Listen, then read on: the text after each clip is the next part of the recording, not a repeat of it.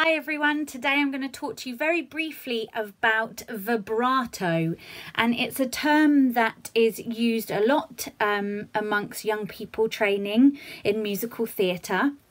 The first thing that is to say is that there are, in my book, two forms of vibrato. One is what people call a wobble, and one is true vibrato.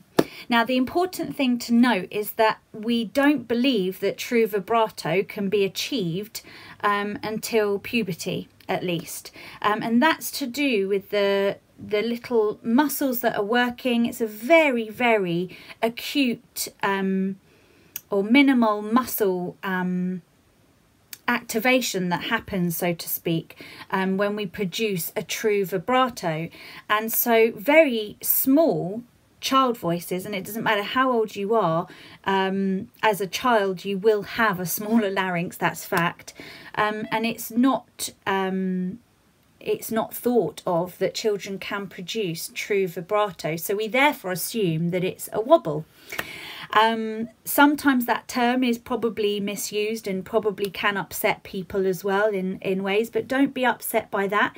Vibrato is a matter of taste and style, preference, opinion, and so on and so forth. So some directors will love it, some won't love it, some will want a bit, some won't. It's according to style, so the genre of musical that you're doing, it will be very dependent on whether you do or don't use vibrato or use a mixture of and without. It will depend on the emotion that you're singing in. You know, if I'm very upset, then I'm going to have a wobble in my voice. If I'm really, really excited, I might have a wobble in my voice as well. So please don't be upset or disheartened if you are told you haven't yet got vibrato. It really doesn't matter. And the good news is that you can actually train yourself to have a really great wobble. What we don't want to do is exaggerate the wobble. So what I like to say to people is, if I do this, you're going to have to forgive the silly faces now. You can hear a wobble, and we probably don't want any more of a wobble than that, because what we don't want, if you listen to some late recordings of Judy Garland, we don't want that kind of somewhere over the rainbow. Not that she sounded anything like that, the legend of Judy Garland, but I'm obviously exaggerating and giving an example. We probably don't want that kind of level of shake or wobble at the moment. It's not really fashionable. It's not to say it won't come back, mind, as fashion that is. So if you want to shake your hands, you'll kind of feel like a wobble that happens if we go that kind of level is probably useful as a training point. So I've no idea what this actually does, but I find it really effective for getting people to start to play with that wobble. That's actually quite useful for training trill as well. If you're a classical singer or if you're doing a lot of legit singing, that trill sound between two notes. Oh, I haven't put my keyboard on, so I haven't got that ready to play for you. But if you've got that between notes, it's very common in classical singing where you're trilling notes. If you play an instrument, you'll have trilled. The voice can do that as well. That'll be another talk for another day. But yeah, if you do that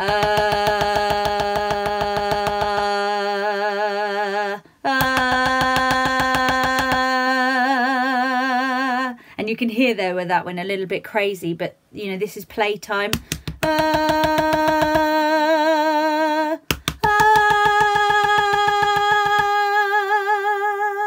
Yeah, or you might find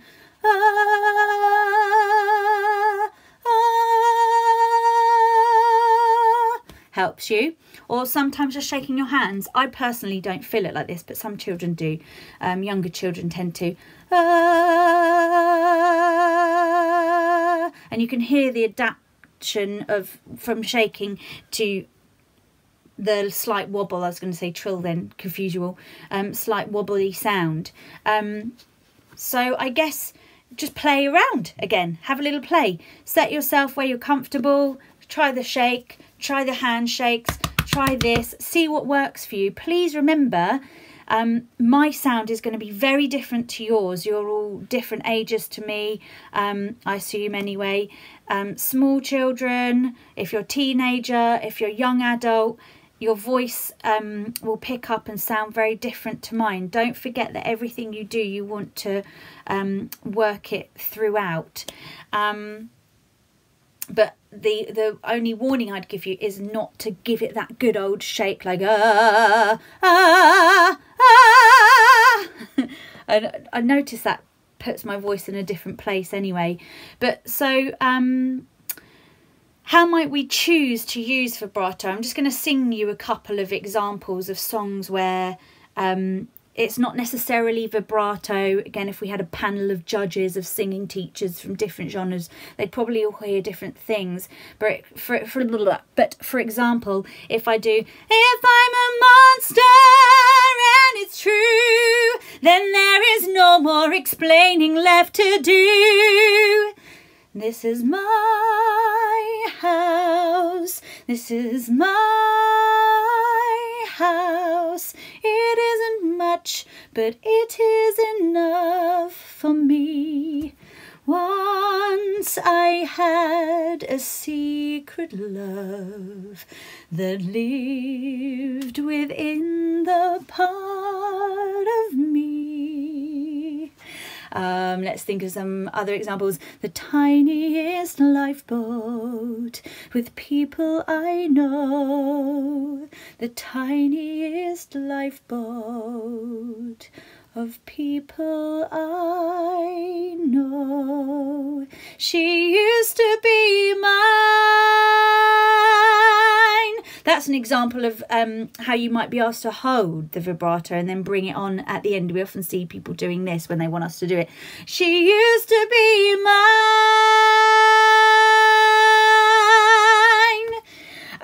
Let's think of some other ones. Time and again I've longed for adventure, something to make my heart beat the faster. Dee dee dee dee dee, I never really knew. So they call me a cockeyed optimist, immature and incurably green. I have heard people rant and rave and bellow that we're done and I might as well be dead. Okay, bring it a bit more contemporary again. Jamie is over and Jamie is gone. Jamie decided it's time to move on. Jamie has secrets he's building upon, but I'm still hurting. Astonishing at last.